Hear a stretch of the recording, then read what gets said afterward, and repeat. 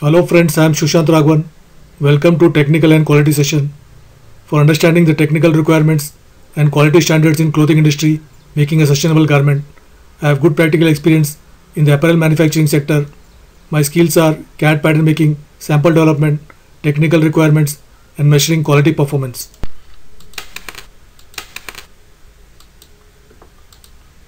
Today's session is about mold prevention on garments in apparel industry. For more sessions like this, do like and subscribe to my channel. Now let's begin the presentation. Mold prevention on garments. Moisture effect control and checking procedure. Mold prevention in apparel industry. Mold is a type of fungus. Mold can grow on almost all organic material as long as moisture and oxygen are present. Mold eventually causes structural damage to the building materials and manufacturing product of a garments industry. To control mold, you need to have a good idea of how mold prevention in the apparel industry can be applied. Due to molding in garments, the apparel manufacturer gets a big amount of financial claim from a customer. So it's very necessary to adopt a control measure to prevent mold from garments. Environmental factors affecting mold formation. Humidity. The most important environmental factor affecting mold formation is moisture. Mold requires water to grow, damp surfaces, condensation or moisture in the air. Mold grows the best in high humidity environments. However, different types of mold require different amounts of moisture to grow. Humidity and temperature also work in conjunction with higher relative humidity in the air, requiring lower temperatures to discourage the growth of mold. Temperature. Many types of mold are capable of developing in a wide range of temperatures as long as moisture is present. However, mold grows best in warm temperatures. Oxygen. As with other fungi, mold requires oxygen to grow. This means vacuum sealing products can help reduce the risk of mold growth. Food sources for mold. Mold can feed on almost any organic material, as one of its primary sources of nutrients is cellulose, which is found in wood, cloth, leather, paper, and anything with natural fibers. Causes of mold in apparel industry. Improper storage method conditions, unsealed packaging, incorrect procedure to operate the vacuum system of the pressing table, poor storage of anti-molding materials before packing, poor ventilation of finished garments, poor storage of finished garments, wrong timing to pack pressed garments, poor loading environment, minor and major roof leaks. Dark space in factory indoor also creates a mold. Leaking or condensing water pipes, especially pipes inside wall cavities. Leaking fire protection sprinkler systems. Landscaping gutters and downspouts that direct water into or under a building. High humidity, 60% or more relative humidity and condensation.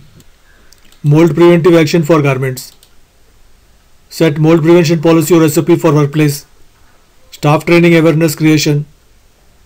Develop the humidity control system for every workstation. Keep good general housekeeping. Daily checks humidity level and keep records accordingly. Good storage condition of incoming materials and finished products. Good shipping condition of finished products and checking the delivery container. Use ultraviolet light. Mold cannot grow under ultraviolet light. Maintain relative humidity RH less than 55% or 60%. Maintain temperature 72 degrees Fahrenheit. The ventilation or dehumidifier system should be there. Ensure section cleanliness. Mold prevention in garments warehouse store. Keep your warehouse organized. No sign of mildew on the wall floor in the warehouse and conduct mold check weekly basis. All packed cartons for trim and finished garment must be loaded on the wooden plastic pallets and at least about 1 meter away from the walls and windows.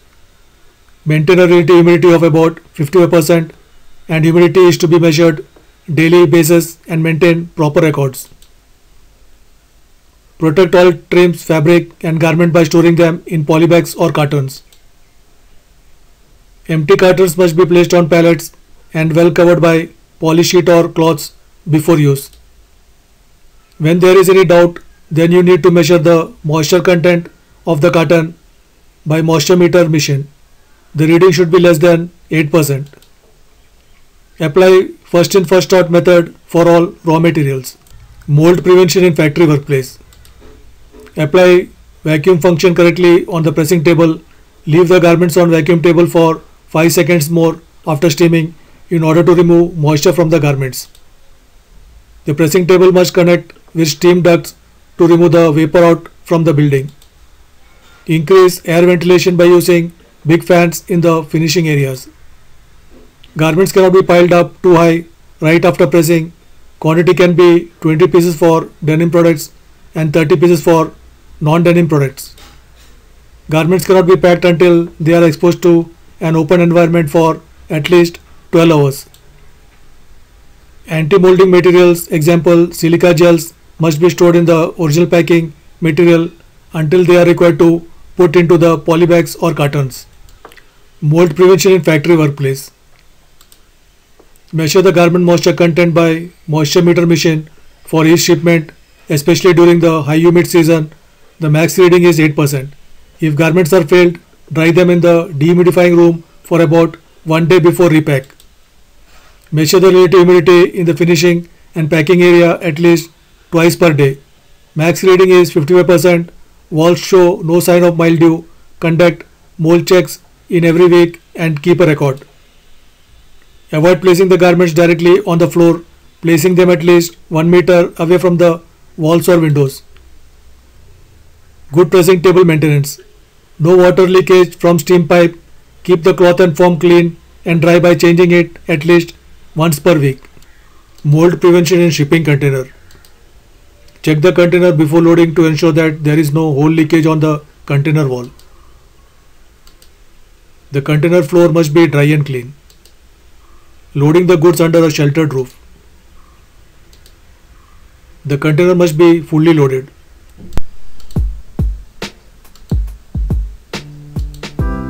Thank you for watching.